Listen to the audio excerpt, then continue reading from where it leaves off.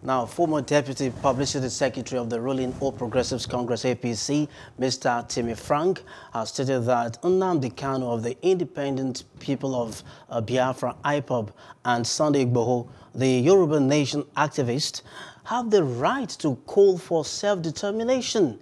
He stated this earlier on our political and current affairs program, Plus Politics. He added that the federal government should conduct a referendum asking if the country should be divided. Take a listen. It is a right. They have every right. It's not just Nnamdi.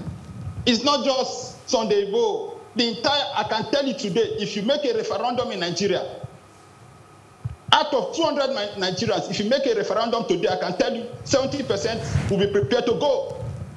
So if the government thinks they are popular, the right thing to do, we saw it when Britain wanted to leave the EU. They came up to test the waters.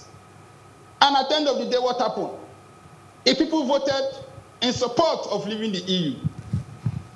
So what you expect this government to do? If the agitation, every day you see protests in London, in America, in Europe, every part of the world, including in Nigeria, in different places, everybody say we want to go.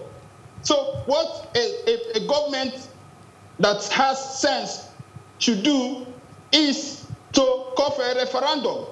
And if majority of the people said they are not ready to go, then which means these agitators, they failed in their agenda.